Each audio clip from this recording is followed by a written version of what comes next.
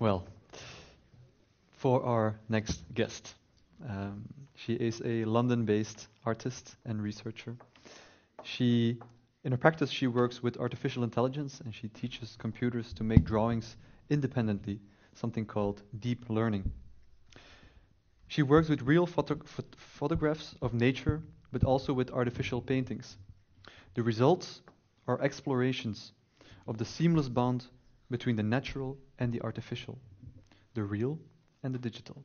Please welcome Anna Ridler.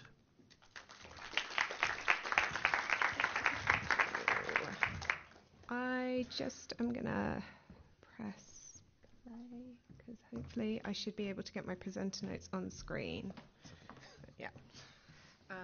So I feel like I've kind of snuck in to this conversation because I wouldn't say that this particular project that I'm going to talk about is necessarily about landscape, although it is very much, I feel, about nature. I'm going to talk about a project that I've got called Mosaic Virus, which is on at the Sea Mine Screenet Festival, and talk a little bit about how I came to make it and why I think using some of these new technologies around machine learning is important to start considering, and how it links back to some earlier conversations that were going on in the 18th century around botany.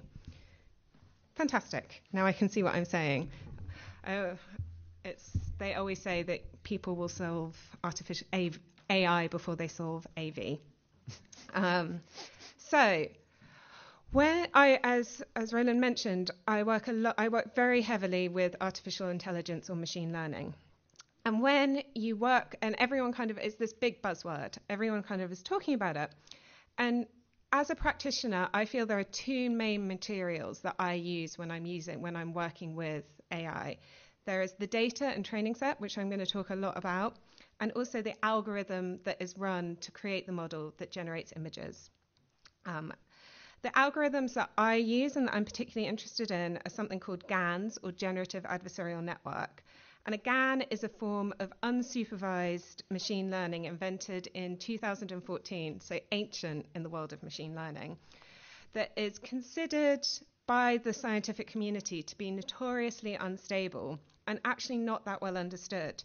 It's this complex iterative process with many interdependencies, and it's kind of this process of two intelligences dancing around each other to make images, and the results of these unpredictable and unquantifiable results of the two dynamics working together.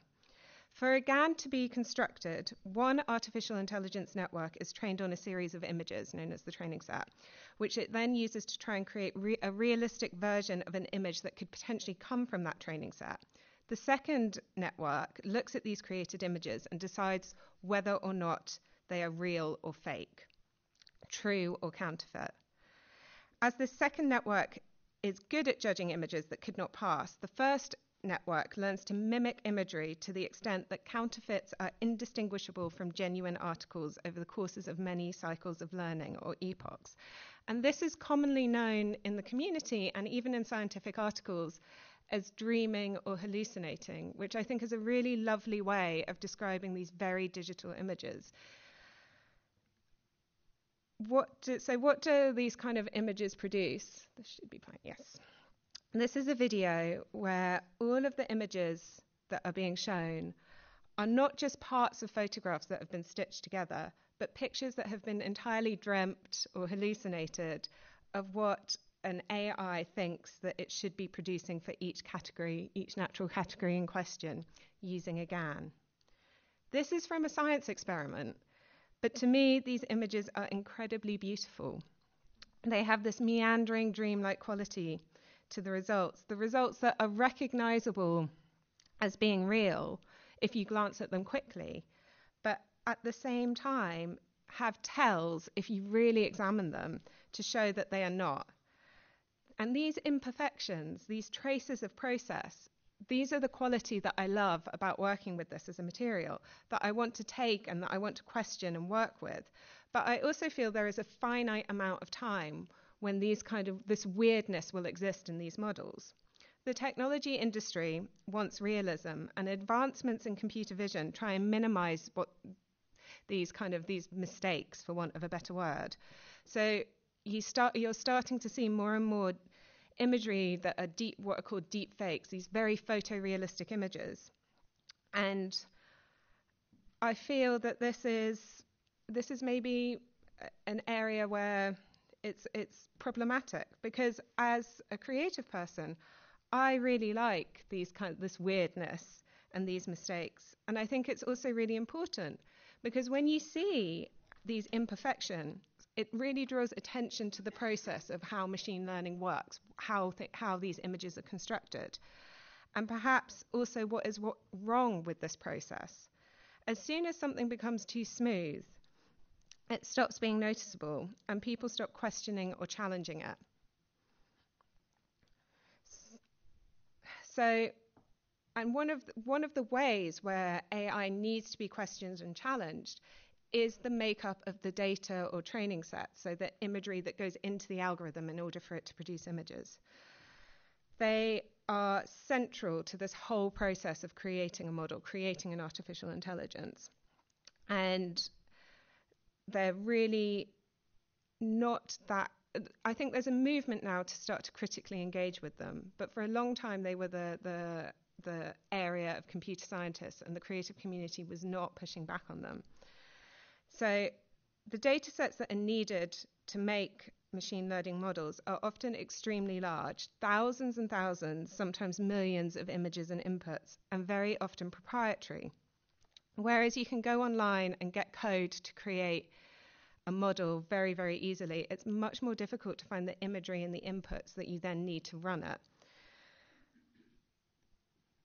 A small number of data sets, such as ImageNet, which is on the screen now, are open source, and these form the backbone of machine learning projects in science and arts. And although they're readily available, they're still compiled by researchers using Mechanical Turks. And there's something really interesting about the invisible labor and associated power relationships there, using a variety of different methodologies. But because people are always involved at some point, either in the source content, so what type of imagery do you choose to put into these data sets, or in the process, how are those images labeled, they inevitably come to enshrine cultural or social attitudes, otherwise known as dataset bias. And for me, this is a really important point, because people often talk about machine learning as being this purely digital thing. But for me, it is a very, very human endeavor. It's this way of trying to map the world, trying to kind of create a dictionary, create an encyclopedia of the world that exists around us, and then feed it to a machine. So and it's one of the real things that I find so interesting about it as a tool, as a process, is that it's not this kind of purely digital thing, but it's a very, very human way of looking at the world. For example, I know this has nothing to do with landscapes, but I will get there. ImageNet, as I mentioned, is this very, very canonical database. It's used for almost every single as a benchmark for so many different computer vision algorithms. So if you're using something that has computer vision in it, it probably at some point would have been tested against ImageNet. And if you look at how it categorizes women, and I use this example a lot because it's just so appalling, it has this very narrow, very conventional idea of what a woman is. So if you look at all the I don't know if you can read it, but if you look at all of the subcategories that a woman can be, it's either super sexualized or an old lady. And then if you look at the associated imagery, it's hypersexualized. And these images, they're known as images in the wild. So these are images where they're kind of just taken off the internet. They're not kind of studio, they're not kind of professionally done. And this kind of labeling and this kind of categorization comes up a lot in machine learning, because if you have 14 million images, unless you're looking at every single one, it's very unlikely that you'll start to see how this world has been constructed. It's virtually impossible to look through. So the amount of control that you have as an artist when you're using these off-the-shelf data sets, which are really kind of one of the few things that are available unless you work at Google or Facebook, the amount of control that you have, the amount that you can kind of understand what's been included and what's been excluded, what kind of biases and prejudices are being replicated and repeated, is very difficult to control. And this is something that I'm incredibly interested in, the power that you have in how you construct your data set when you're working with this as a material. And how I've kind of like tried to use this in my work is something that I've been pushing for a lot of the time. So self-generated data for me is incredibly important, either by making it all myself, so taking lots and lots of photographs, making lots and lots of drawings, or by constructing it from an existing data source, but looking at every single piece of information that I have. And it becomes, in a way, a decisive creative act. It's something that is within my control even before I touch a line of code. And there is an art to it. I really love this, that up until relatively recently, under British copyright law, a database was considered to be a literary work as an acknowledgement of the amount of skill and effort that goes into creating them. So that's all very nice. But how do I use this in my own work? Playing is a snippet of a piece that is on, as I mentioned, at ScreenNet, and it's showing in a much nicer way. It always looks a bit shoddy when it's on PowerPoint. And I've tried to use machine learning very much as a process and a tool, not just to explore the ethical implications of the technology, but to use it to push my work and explore ideas in a way that I wouldn't be able to do otherwise. This piece, Mosaic Virus, draws on historical parallels between tulip mania that swept across the Netherlands in the 1630s to the speculation that is ongoing around cryptocurrencies. We've already heard a little bit from Vlad around the commodification of nature, and I feel that there's so much here around kind of how people have tried to take nature and parcel it out and put a value on it. In this piece, each still is generated by an AI, showing a tulip blooming, an updated version of the Dutch still life for the 21st century. But the appearance of the tulip is controlled by the price of Bitcoin. And in this piece, I wanted to draw together ideas around capitalism, around value, and the tangible and intangible nature of speculation and collapse from these two very different yet surprisingly similar moments in time. And I'm not the first person to make the connection between tulip mania and Bitcoin. It was being done by the Dutch Central Bank back in 2013. And I wanted to kind of like use it not merely as a tool, but as another way of understanding the subject matter, as I said. The demand for kind of tulips at the height of tulip mania was driven in part by the desire for stripy tulips. Stripy tulips were caused by a virus known as the Mosaic virus that gave kind of the blooms their distinctive stripes. Nobody knew at the time how this virus worked. So you could have a white tulip one year and then the next year it could be stripy. And because nobody really understood how it worked, it helped drive the speculative buying and selling of the bulbs, which legend had it could be sold for the same price as a townhouse. They worked out in the 1920s that the stripes were caused by bugs laying their eggs into the bulb, which is also quite nice because it's one of the only instances of a plant disease hugely increasing the value of the infected plant. But they didn't know how this worked at the time. They would do things like take a white tulip bulb and a red tulip bulb and cut them in half and try and glue them together in the hope that it would work. They would paint stripes in the ground. They would import Dutch soil to England and all of these things. And this kind of gave these tulips this special aura surrounding it with mystique and the language of alchemy. And growers deliberately wanted it to seem strange, difficult, and unobtainable because that increased its value. And this lack of understanding around the thing that's generating wealth reminded me so much of the rush towards blockchain and cryptocurrencies when it started. The Long Island Iced Tea Corporation makes soft drinks, but they changed their name to the Long Island Blockchain Corporation, and company shares soared as much as 500% in pre-market trading. So you've already got the similarity of this rush towards wealth without this understanding of it. Which to me makes that connection just much stronger than how these objects behave on a line on a graph.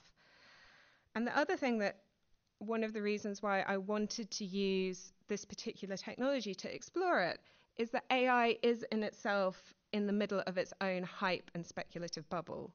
Every time you read the newspaper, every time you look at the news, you see kind of artificial intelligence, deep learning, machine learning, AI everywhere. They're the buzzwords of the moment. And so I wanted to use the machine learning, the way that I'm using it as a material is reflecting the message of the piece. And there's also a tradition of tulips in art history, as I'm sure you probably all know far more about it than I do.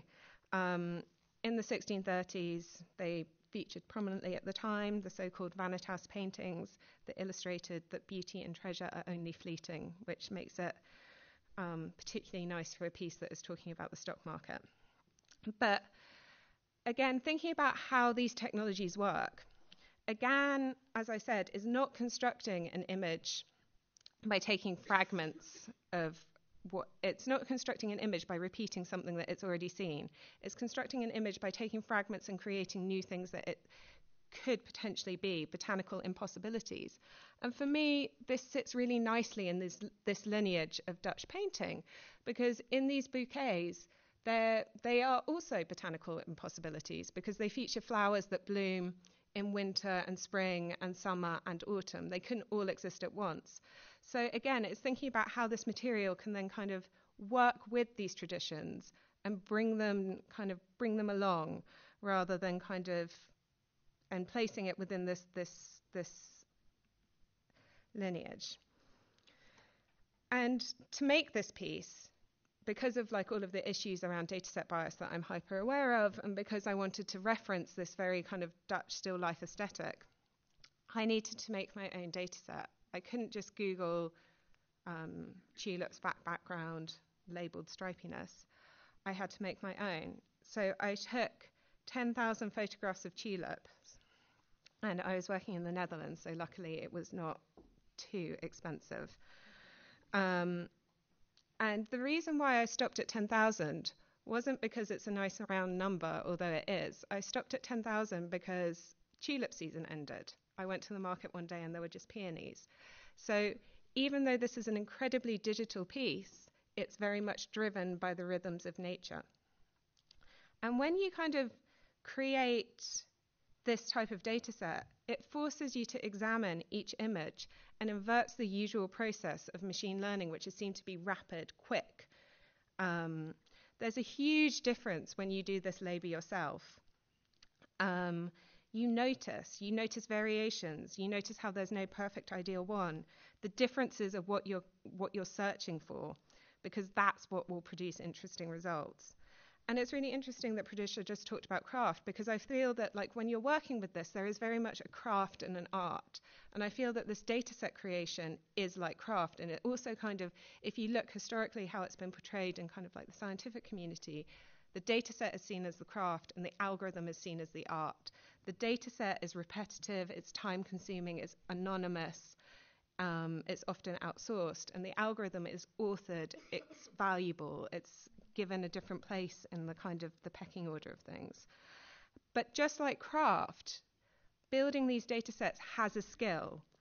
If you build a data set that is too big, if there are too many images, the results will be too good almost, and the quirks and oddities that make this an interesting medium to explore will disappear. But if you make it too small and don't put in enough information, that algorithm won't be able to work, and it will either produce nothing, it will produce noise, or it will only produce one or two variations from the training set again and again and again.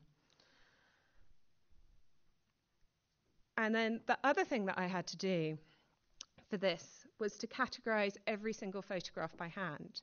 And it was at this point that I decided to make this act of making a data set into a separate artwork and display it as such. So when I had to categorize it, I had to kind of put down what color it was, what type of tulip, how striped it was, whether it was a bud or dying. And this is an insane amount of work. And it's work that is usually hidden. And by making it a separate piece, displayed in relation to the video work, I drew attention to this act of categorization and also the human element by handwriting each of the labels. One of the things that I'm really interested in is bringing the human out of the technological, because I feel sometimes a shiny robotic quality to a lot of kind of like how we perceive the digital, which for me appears to neuter the messiness of the world. And I'm really interested in how you can do the opposite, how you can use a medium that is algorithmic and maybe a bit cold or sterile to maintain and accentuate the sense of the human behind it. And you can start to have discussions about the fact that AI doesn't magically spring from the ground, how that there is always a human decision somewhere along the chain, and how this is absolutely not a correct thing. Even something as simple as a single type of tulip is difficult to put into discrete categories. Is it white? Is it pale pink? Is it orange? Is it yellow? And if it's difficult to do this for a single type of flower, it's much more, imagine how difficult it is for these systems to understand something like gender or identity. And in particular, this I found it so hard to categorize by color. And this was something that is not new. Carl Linnaeus, who was the first person to kind of like introduce taxonomies, opposed kind of recording color as a necessary or desired trait in describing plants, because he felt that paying attention to these outward characteristics would lead botanists into the state of confusing synonyms that like this system of categorization seeks to eradicate. And how when you start to do this work yourself and bring it into your practice, you find that definition, perception, sensations, and separations of color are intimately tied to a labored process from start to finish. And even the most scientific observation presents this tenuous triangulation between sensation, material form, and translating it. And then, so the other thing about this data set is that the entire installation is 100 square meters. It's only been displayed once by a very brave gallery in Germany. And it's very easy to forget in a digital age that information is physical, and that the things that you see on a screen once started out in the real world. And by placing things back into the real world, people can start to comprehend aspects of the data that they didn't before. You have a very different experience if you kind of have a thumb drive and you scroll through 10,000 photographs than if you have a room twice the size of this where every single surface is covered in tiny photographs. You have a very different reaction to the labor, to the value, to the time that gets spent putting it together. But despite all of this categorization, it's a mistake that I think to think that I have control over what I produce. It's impossible to predict what comes out in each of the stills. I can guess, but I can never know. And to me, this is really exciting. It becomes this weird, eerie experience of making. It's like I've constructed a DNA for my tulips by making my data set, but I don't know what type of thing it will produce. What's showing is, if you look closely, you can kind of see how it is not a real tulip. It's not doing a time lapse. But by using technology in this context, by acknowledging its falseness and using AI to kind of decay and change and move things, it fits in within this history of vanitas painting, provoking questions, if not of mortality, then at least perhaps around transience. And just to kind of conclude, I think there's been a lot of talk around where machine learning and AI sits within a kind of in the artistic spread in art history. And most people put it in the lineage of algorithmic or generative art. But for me, I don't think that that makes sense within my own practice. And I think it can kind of flatten down some of the problems and potentials for it. I actually find it much more helpful to think of it in the context of land or environmental art. When I work, I set up all of the variables when I make the work, so the data set, the categorization, the photographing, the drawing, the whatever, and then allow something outside of my control to act on it in a way. So it's similar to kind of how these land artists would kind of set something up and then allow elements, plants, water to work on it. And it's also this moment of where does the art sit? Because I think for a lot of land and environmental art, what you actually experience in the gallery is documentation of that process. And I feel that's also what happens with a lot of machine learning art. You're not actually witnessing the work itself. That's somewhere buried deep inside a computer. What you're seeing is documentation of that process. And this way of working, this way of allowing something that is outside of your control, that you can predict but you can't ever fully know, is both of these kind of linked together for me and make it an incredibly exciting thing to start working with. Thank you.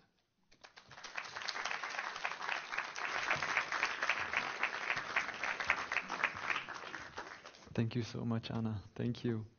Are there any questions from the audience? I see a hand in the back. Can we pass the mic?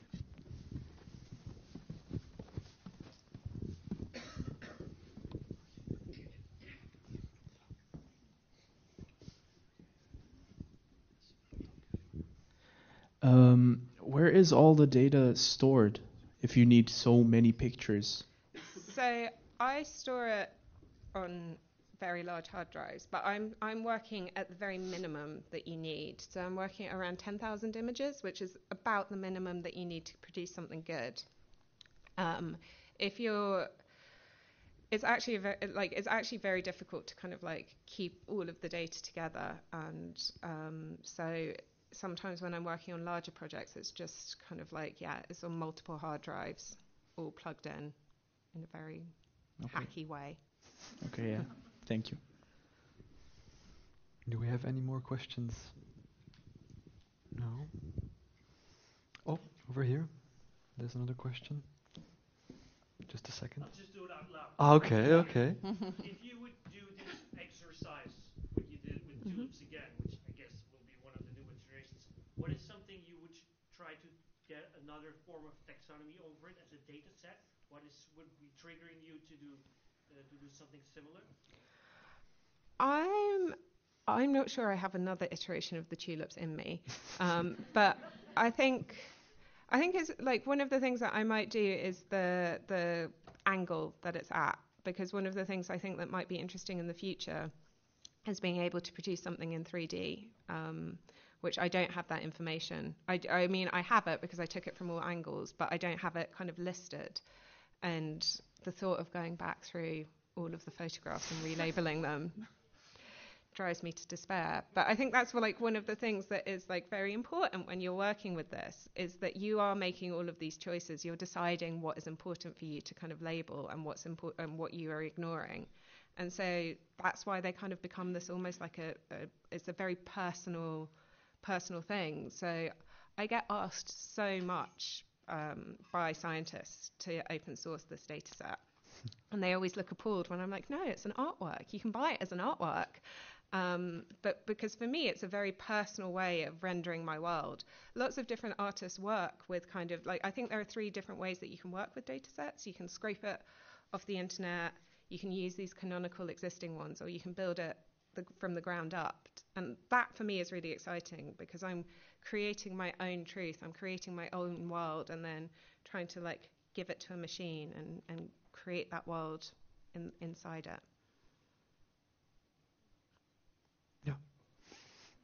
Thank you. Any more questions? I have one question for you, Sure. Anna. Because there's very different steps in your progress, in your methodology, is there a way to somewhere draw a line between the real and the artificial? I think it's difficult, because I think there's the real tulip, then there's the photograph of the real tulip, then there's the AI generated version of the tulip, and all of them are equally real, and well, except for the real tulip, that's always going to be real. But the photograph is also in a way a copy, and the AI generated version is a copy. And so you get to this kind of almost Borges like state of copies of copies of copies. And I think, what is on screen and what's being shown in CMind is a real piece of art. It's not a fake piece of art. But there is this tension, I think, between kind of creating this kind of like using all of these natural resources, both in terms of kind of cutting these these thousands and thousands of tulips, and using all of this kind of energy, because machine learning is also like incredibly energy intensive, to create these perfect simulacras of the natural world, that is difficult and problematic. But yeah, I don't really have a neat answer for you. It's a difficult question that way. Thank you so much, Anna Ridler. Thank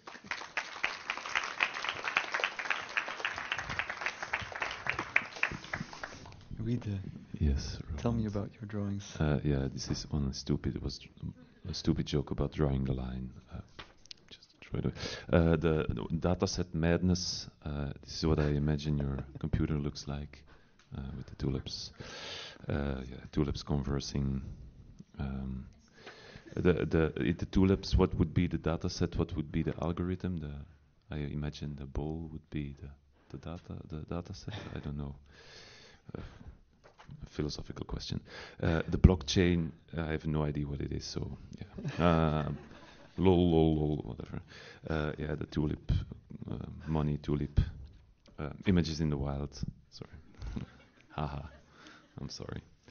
The glasses for machine learning, everybody needs to get one. Bidding starts at 1,000 euros. And there was something very nice you said about machine learning, dancing around each other. I really like the poetic feel of it. Here you go. Thank you so much. Thank you, Ridler.